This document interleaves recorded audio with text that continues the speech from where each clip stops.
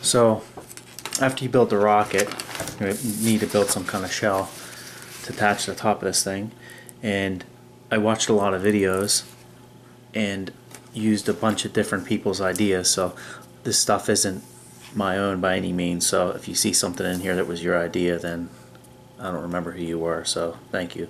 But I'm going to start off with an 8.5 by 11 piece of cardstock, and this is like maybe a little bit lighter weight than what a 3x5 index card would be. And I have this wooden stick here that what I did is I marked 11 inches and then I divided it by 3, which is 3 and 11/16 roughly, and I marked that off into 3 and 11/16 increments. And then over here I came in 9/16 of an inch and 9/16 of an inch and put a mark, and I'll show you why. So this piece of paper here, I'm going to lay this stick on here and I'm going to mark these, the 9/16, 9/16, and then the 2 or 3 and 11/16, and then the 3 and 11/16. Then I'm going to do the same thing on the other side of the paper. 9/16, 9/16, so on. So I'll have marks that look like this. So I'm going to connect together and have lines.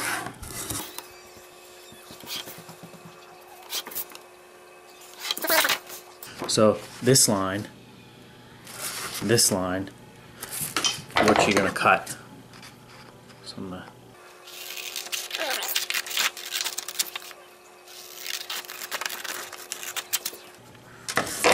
after you have those cut, you have 3 pieces of paper, one with lines that are 9/16 in and 9/16 in, and all 3 of them are the same width and length. So one of the things that kind of really help is I made this. This is a piece of 2-inch inside diameter PVC pipe, and I took some Bondo body filler and I filled one end a little bit. You see I put 3 marks on here. And what you do is that this pipe is about 2 3/8 overall in width. So I got the circumference by wrapping this around here, and it's 7.5. So take 7.5 and divide it by 3 and come around here. That's 2.5. So these will be 2.5 inches apart, and that will give you 3 equal spaces along this thing. Okay. So the first thing you want to do is get the piece of paper that you have the lines on it. Start wrapping around here. Put the edge of the paper right on one of those lines. Okay. Just wrap it around. Okay. Now, so after you have the first layer around here with the lines on the inside, you could take some Elmer's glue or some wood glue. Just put a real small bead. Then smear this out with your finger real thin. If you smear it out real thin like that, then it'll dry really fast, so that you could basically start it here and it almost instantly will hold. So that's what you'll have. So get that seam, line up on that first line, okay? Then take your other piece of paper and start at the other one. The second line, and then wrap this one around. Same thing with a little bead of glue, like that, and then put that one on. Then do the same thing with the third piece of paper, and what you'll end up with, 3 seams that all the overlaps will be equally spaced, so that the paper will have the same strength all the way around. So after, and I have all 3 of these layers glued together, the lines should be on the inside. Then I take my scissors, I'm just going to cut up to that line in about 1/2 inch increments. So you end up with something like this. Okay. So you just do that all the way around. So after you have one side all cut, like so, get a little piece of cardboard and take your former here and just trace around the perimeter. And then cut this out, but go on the inside of the line.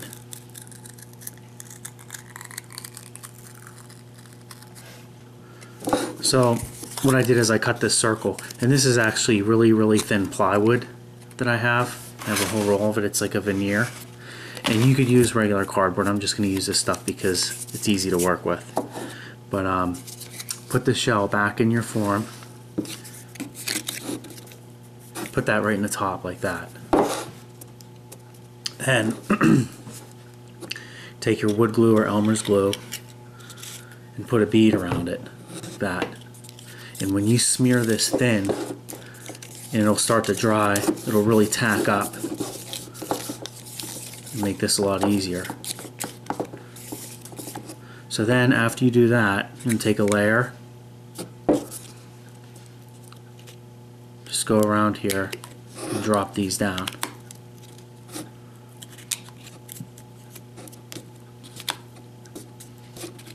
And if they don't stick all the way down, that's okay. We'll do something about that. So after the first layer, I'll take another bead of glue, go around it like that, and then the opposite way that I pleated it, I'm going to run my finger over this, and it's going to force all the glue between all the pieces that are slightly sticking up. And after that, I'm going to smear it out, get it thin so it gets tacky, and then start on the other side, and then you'll cover this pleat.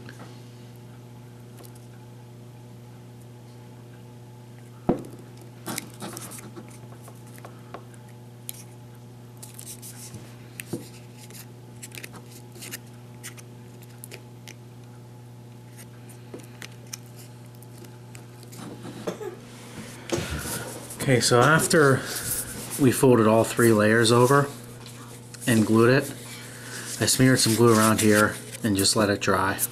And now you have a rigid can. Okay, so now we're gonna make the fast spoolette fuse or time fuse, but it's going to be quick. So I have a piece of artillery shell fuse that burns really fast, and you could use black match or any of that paper fuse that burns really fast. And I cut a piece of this paper, that cardstock, 1 3/4 wide. So I'm going to take this fuse and just roll it up in this paper.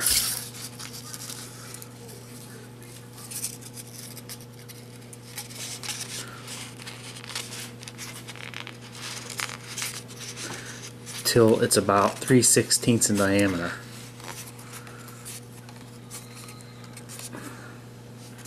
About like that.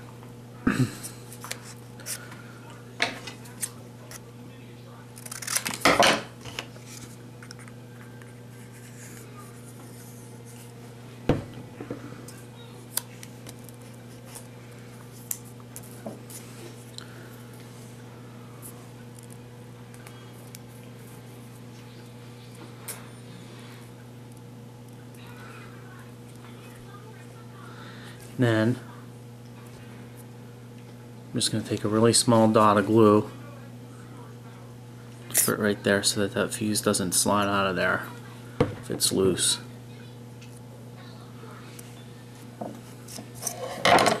So the can that we just made, I'm going to take a pen like this little tapered part right here. I'm going to actually, from the inside, I'm going to push a hole through the center of this. Go through the other side a little bit. If it's cardboard, it works a lot nicer. So then I'm going to take this, I'm going to push it in the thing here, a little glue around here.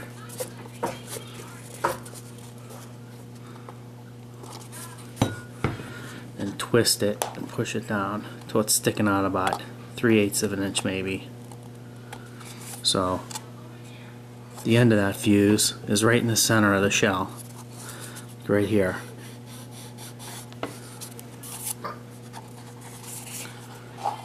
Okay, then at this point I've got this little tube here, and this is going to serve two purposes. And this is about 3/4 of an inch in diameter. It's a little less than that. I got a pair of side cutters. I'm going to cut this tube right down the middle.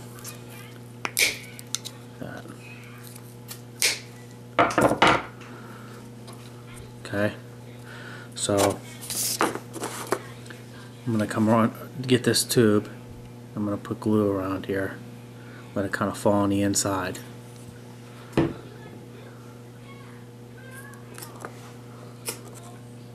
Just going to set that right on top of the shell. That's what we end up with. I'm going to let this dry for a while.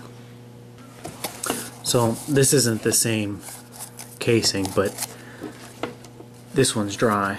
So now this is what we have. This is all dried up. Then from this point, take another piece of cardboard or whatever you're going to use and take the other half of that tube and glue it on here. So then this is what you would have. I've got this thing packed, and I put some W20 stars around the perimeter of this. They're not primed, but I think because the corners are so sharp that they'll light alright. Then I'm going to fill the rest of this with brake.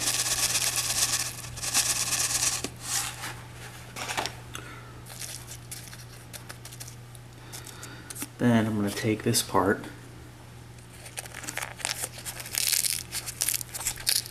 right on the top. Then I'm going to glue these just like I did on the other side. Now this is what the shell looks like, and it's pretty tight. Can't really squeeze it around. Now we need to spike it, and I have some hemp twine here. I'm just going to tie traditional kind of knot, and around this end here I'm just going to cinch this on here.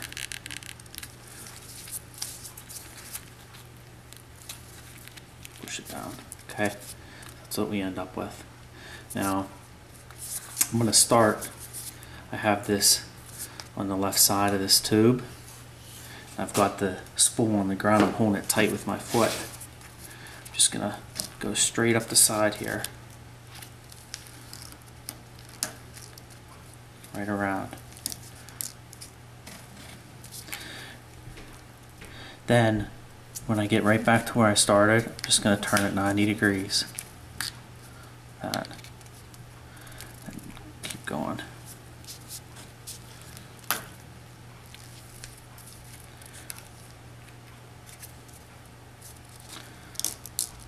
It's kind of hard to do while you're trying to keep it in the camera. Rotate it 90 degrees.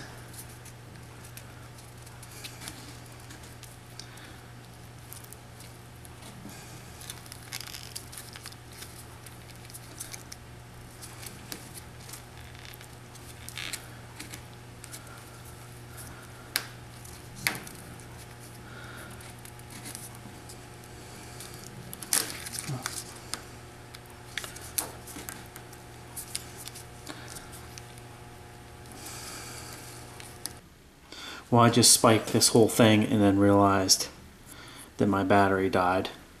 But the purpose behind this is you want this to be really tight. You should almost like make the paper bubble. You want to squeeze everything out of it so it's hard as a rock. If you could go like this and it's spongy and moving, then you want it to be tighter than that. And I'm not going to do this again. I'm not very good at it, but there's a lot of people that have videos on how to do this and they're really good at it, so check them out.